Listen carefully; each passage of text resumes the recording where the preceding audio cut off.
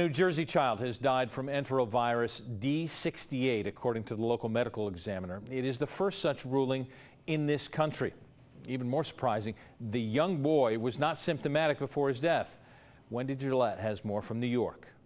Health officials say the death of a 4-year-old boy in New Jersey from enterovirus D68 is extremely rare. Eli Waller died last month in Hamilton Township after showing no typical signs of the virus. He went to bed with pink eye and never woke up. The idea of a very rapidly progressive death, in one's sleep is surprising, but not completely unanticipated. Enterovirus D68 is a respiratory illness that has sickened more than 500 people across the country, many of them children with pre-existing conditions such as asthma.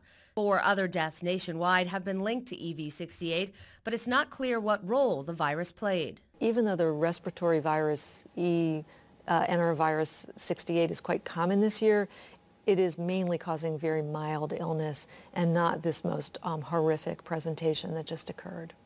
Some children with the virus have also experienced paralysis in their limbs, but at this point it's unclear if the polio-like symptoms are related to the virus or caused by something else.